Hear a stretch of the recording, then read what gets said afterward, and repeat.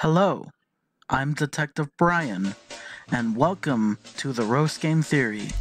This is case number 5. This house is 5439 Crawford Drive in Columbus, Ohio.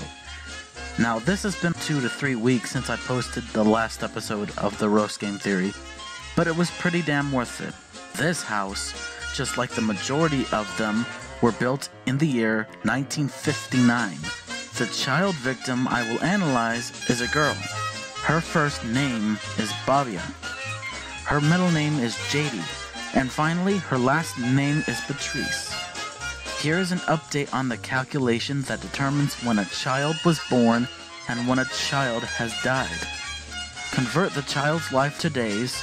A child would be born the specific amount of days before November 17th, 1998.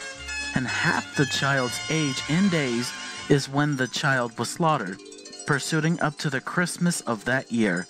It is called the half-child unit. For this case, she was born on Wednesday, March 19, 1997, and she was slaughtered on Friday, September 17, 1999.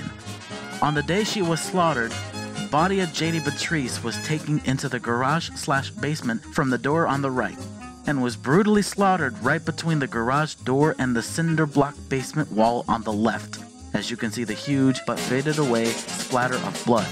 Then she was taken to where the laundry room was at the time. Then she was gutted and left there to decompose without her bones and her meat.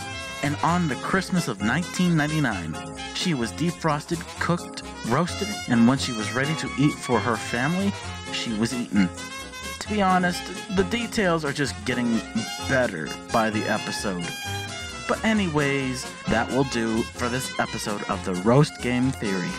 I am Detective Bryan Mullins the Fox, and before I sign out for this episode, I will tell you, each episode will depend whether or not I have a house to investigate or I have a child to discover.